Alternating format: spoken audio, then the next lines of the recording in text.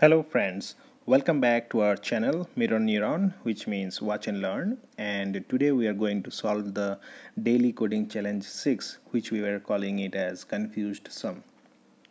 So I will share the problem URL in the description section of this video, hence I am not going to dive too much into repeating the question. Alright, so the problem statement was looking for a solution where you will be given an array like this, and it will have 10 zeros, so you can consider this as a list.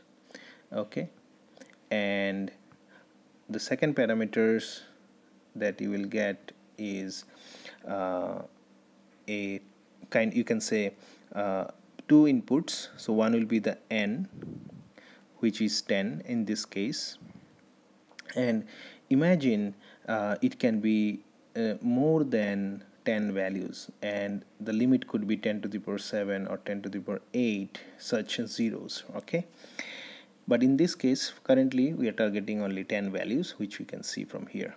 And the second thing is will be the q, and the q will be in this particular example, say we have a 2D matrix, and it will, the first two values will be the index position, say it will be something like this, and the a third value is the value that you are going to add it there. Okay, so let me identify them clearly so that it is easy to understand. So 1 and 3 in this case are the index position. So I know Python starts from 0, but in this particular case consider them as the first position and the third position. So this will be this, and the value that you're going to put is 4. And similarly, say you have 3, 5, and then say you have say 6 as a new value that you are supposed to add. And let me take another value, which is say 2 comma 5 again, and the value is say 3. Okay, so these are the three operations. So depending on the number of values here there are total 3, which is 1, 2 and 3 values in this list. So the length of q is 3. So that means we are going to run the operation 3 times. So what will happen if I take this as the first input? Then in that case my array would be transformed like this. So I know that 1 and 3, so 1, and remember 1 and 3 are also included, and that's why our programming syntax will slightly change, which I'm going to show you today. So 1 and 3 will be 4, so 4 4 4, so basically 1 2 3 4, and the remaining will be 0 3 and 6. Okay, 10. Okay, now moving on to the second array, my new array, this particular array will be now updated, and I know that my index position 3 and 5, which is this and this, including this one, will be now added 6 as a value. So if you realize 3 is overlapping in both cases, so it will be 4 4, and then 4 plus 6 is 10, and then what I have 3 4 5, then I have 6 6, and then 5 more zeros, right? Yeah, and then I remain with the third step, and the third step, what it will do, it in the position of index 2 through to 5, that means 2 3 4 5, 4 values will be added 3. So let me start with my duster here. So 2 will be 4 plus 3 7, so this will be now 7. Then 10 plus 3 will be 13, so this will be 13, and then 6 plus 3 will be 9, so this will be 9, and the fourth one, so remember 2 3 4 fifth index position, 6 plus 3 will be again 9, so this is 9. And then finally what you're supposed to return is whatever is the maximum value of this particular list, and in this case we can humanly see that it is 13, and that is what your function is supposed to return. Now let's quickly see how we can write a Python code around it. Okay, so what we can do is very simple. sorry, what we are going to do is we're going to write a function diff. You can give it any name. For the timing, let's say we are calling it as confused sum. You will get two parameters. One is the n, which is the number of elements or number of zeros that you are supposed to start with in the list, and then you will have the q, which will give you the parameters. Okay, and as we have just seen how q looks like, so q would look like something like this. Okay, I highlight them in yellow. Q looks like this 2D array. Okay, all right, so I know how to access q. So quickly, your q, as you have seen, that it looks like something like a 2D array, right? So what I can do is I can access this individual lists here, and then also I can access the individual elements of those lists, right? And I think you should be familiar with that, how to do that. So given an example, what we are going to do is I'm going to, because there are three lists in my queue, so what I'm going to do is I'm going to run a for loop which will run 3 times, right? So what I'm going to do is I'm going to say for I in queue, right? So what it is going to do is for I in queue, I is going to first pick this list, right? And once I have this list, I know that the value of this list can be accessed. So I now will be this list, which will have 3 values, say 1, 3 and 2. So 2 is my value that needs to be added, 1 and 3 are the index position, and I can access individual values like this. So I0 is equal to 1, I1 is equal to 3, and I2 is equal to 2. Remember, these are the Python indexes, and in the problem statement we are talking about physical position number. Okay, now for that case, what I have to do, first this particular I will circle all these 3 lists one at a time. Now when I got the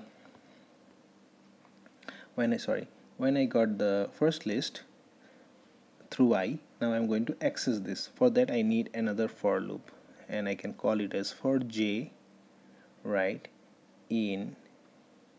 Now in order to access these values, right, I need to do is, because remember I need to just let me take a quick example here. So my list would look something like this, say 1, 5, 2. So that means I need to have access to 1, 2, 3, 4th and the 5th position values, because in those 5th position values, how did I get to 1 to 5? Because of these 2 values, right? And I need to add in these positions. Right now the array has values 0, 0, 0, so I need to add these values 2 in the position wherever there are zeros. Okay, all right, so let me quickly clear this. Nice to watch. Okay, so for j in, that's why I need to write a range, because I need to get the range of those values, not just the individual 1 and 3. I need to get the range. So that's why in the range I will pass, and just clear this so that you can see it properly. Okay, so what I'm going to do is I'm going to pass I0 and I1 plus 1. Why is this an additional 1 here? Because I need to include both these values. Otherwise, we remember, if we have a range function, say 2, 6, the values it will return is 2, 3, 4 and 5, not the 6th one, because that's how this range function works. So that's why you have to increment it by 1 so that I can also get the 6th value. That is why I'm adding a 1 here. Hope that clarifies, right? Now once this is done, now the question comes, how do I access those values within the array so that I can fill those values with my third index, which is I of 2, right? So in order to access that, what we are going to do is we are going to take the array, right, and we are going to just pass j minus 1. Why j minus 1? The same logic, because whatever range we are given in our array, so which is say 1 5 2, I need to also include this value. And remember, because Python starts from 0, it is index position, but in this particular problem statement we are talking about physical position numbers, not from a Python perspective. Though that's why we start with 1 2 and 3, and in order to be able to use Python indexing we have to minus 1. That's it. That's the simple logic. And equal to I of 2. So this way what it is going to do is it is going to fill the values for all the array positions. And finally what you are going to do is you are going to simply return, oops, not in this position, here in aligned with this, return the max of array. And that's it. I mean, that's all it was supposed to do in this particular problem statement. Now if you also realize, this is a very toned down problem statement that I have shared.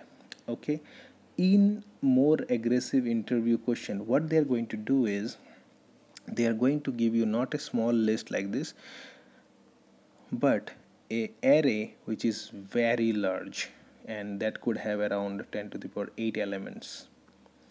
Okay, and your queue will also be maybe a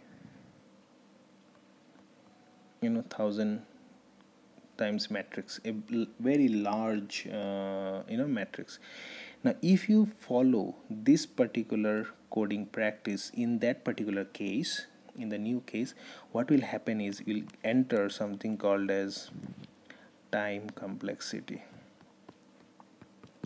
Okay, and what does that mean is, even though you're logically this will work, but it will fail if it doesn't run within a certain time constraint. That means your time constraint may be only 500 millisecond. In that 500 millisecond your entire script should run. Why is this important in programming world? Is because just imagine you are using Google Maps, right, and you are driving and you took a wrong turn, right? If Google Maps takes say 2 minutes to tell you the alternate route, just imagine the problem it will happen. And that is not just one problem, and like you, there are maybe millions of drivers running around, and even if it is delayed by a minute, just imagine everybody will be probably taking a wrong turns, right? And it will not be able to tell you the correct one at the right moment. So that is why time constraint is very important. Now that is itself a big lecture, okay, and that is why I highly recommend one course which is called as Analyzing Complexity. I'll that's a very interesting course in Coursera. I'll put the description link in the description section, that teaches you about all these possibilities and challenges and how to solve this kind of problem. And these are very commonly asked question in any data science or machine learning interviews, as well as in the online assessment portals. So make sure you do learn this particular thing, time complexity. Also sometimes they are called as O notation. It talks about the complexity in terms of numbers, that how many instruction it is going to do and all those things. If you are not from a computer science background, like I am not from a computer science background, I have a master's degree in electrical engineering. For me initially these things were a bit cumbersome, excuse me, I had to take some time to learn it, and this particular course from the Coursera has actually helped me in order to get the concept around it and so on. If you are from computer science background, you are already familiar with this, and I'm pretty sure you must have already solved this problem and saw this coming. But if you are not, then just click the link below and take this course. It hardly takes a week to complete this course. So alright, so I hope you learned something new today.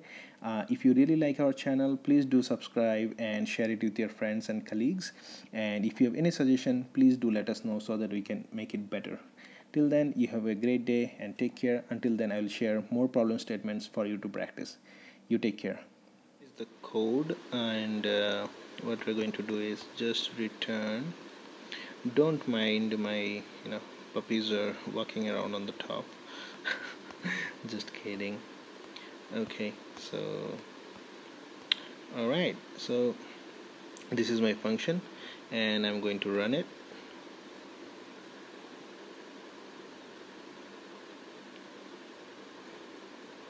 And in the meanwhile, what we can do is we can also add a code cell in Google Colab.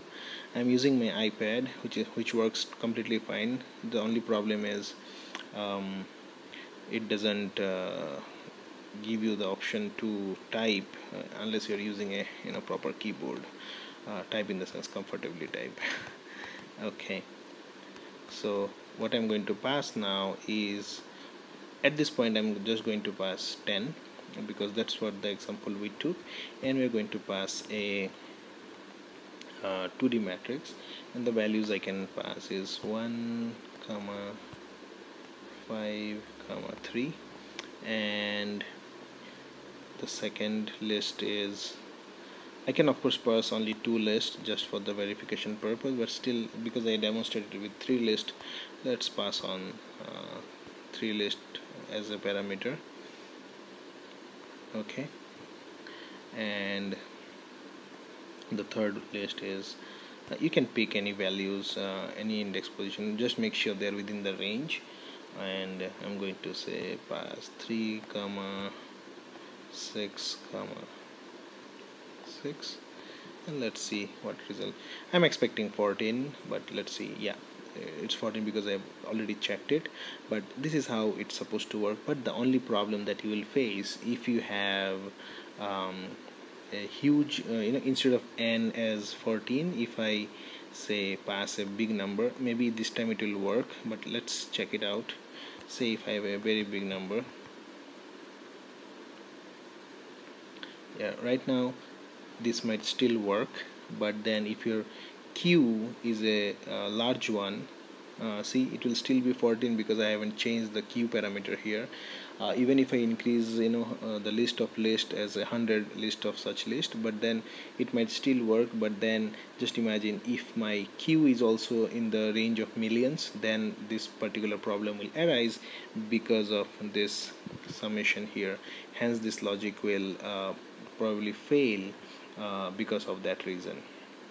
Okay, and as you have seen, there are two issues that you will run into. One is the time complexity, and the second problem statement that you will run into is the right. So I hope you have got something interesting to learn today. Check the description section for more information, and I hope you'll continue practicing the daily coding challenge. Till then, you take care, and I'll talk to you soon.